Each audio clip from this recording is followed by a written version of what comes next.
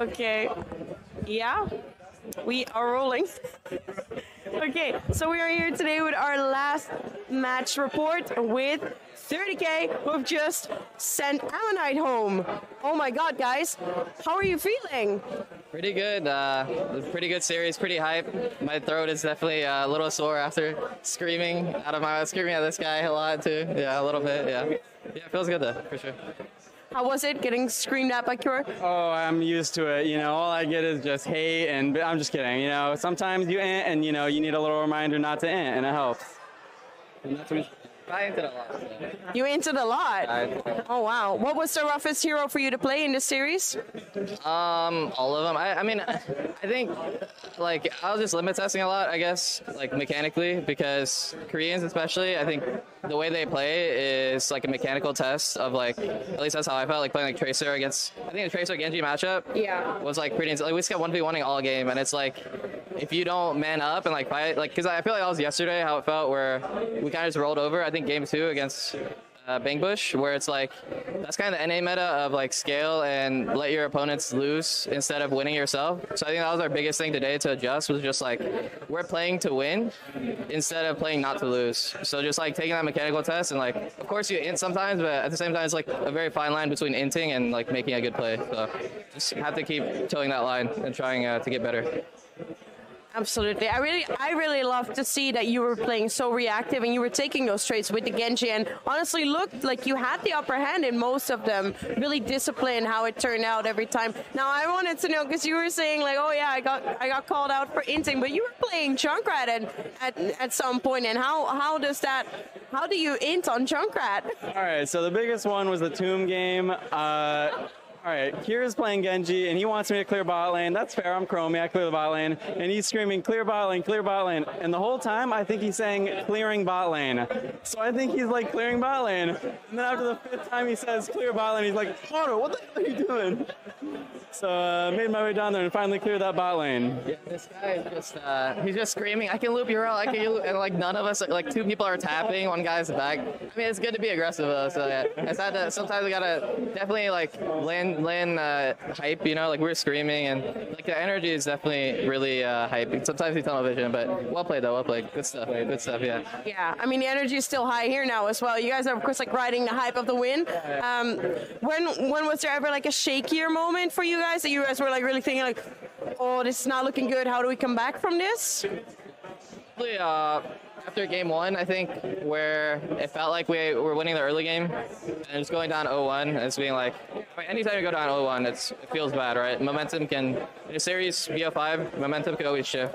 So I think just like resetting after that was really crucial, and just playing our game and talking about what went wrong. And yeah, I think it really helped out. You guys did your own thing, right? And you started like really target banning the Diablo, and I'm just curious, you do the drafting Kure, okay? But how does it work with the input of the rest of the team then? Do you get to like get some input here, or is he really like the boss? Yeah, well, normally Kure does a lot of the prep work. He puts a lot of time into, you know, theorying drafts, what's good, what counters what. So normally he'll have like a really strong start, first couple picks, and then as we go on, you know, more niche picks like Liam's URL or the Chromie will come out. And Kure's he's really used to it now. Like, we've been playing together for a long time. So he normally knows what we're going to suggest and what we're feeling. But yeah, normally like he'll give us a good plan, and then we'll fill in the holes.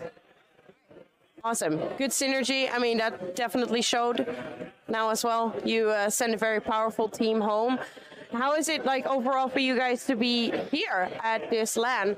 How did you guys feel when Heroes International got announced? What were like your honest like first feelings after we've had a bit of a shakier road to get here where we are now today?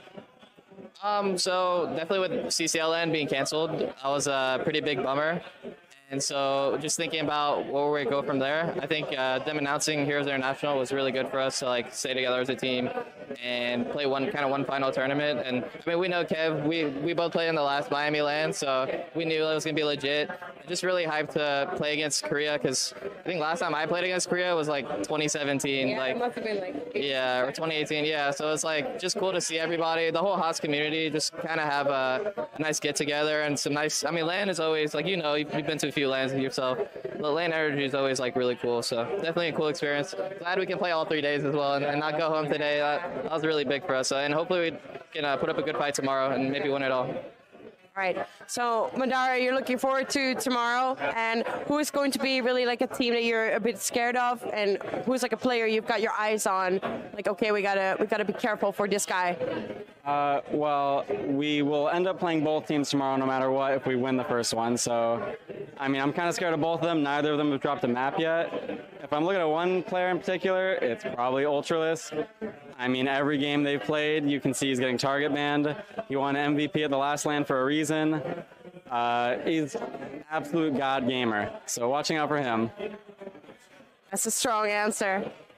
All right. Do you guys have any shout-outs you want to make? Yeah, I mean, big shout out to the team. It's been amazing with you guys. Huge shout out to 30K, the staff, Michael, just everyone. Huge shout out to everyone here watching. Shout out to the boys. And then lastly, huge shout out to my girlfriend, Megan. I love you. Oh, that's so cool. Kure, do you got anything to add to that? I think you covered it all. Yeah, shout out to everybody, Haas community. I guess my stream viewers. Shout out to the stream viewers, yeah. Shout out to the fans. All right. Thank you guys so much for your time. You definitely deserve some rest. Buckle up for tomorrow. And you too, Twitch chat, buckle up for tomorrow because we're back at 11 a.m. Miami time. So be there.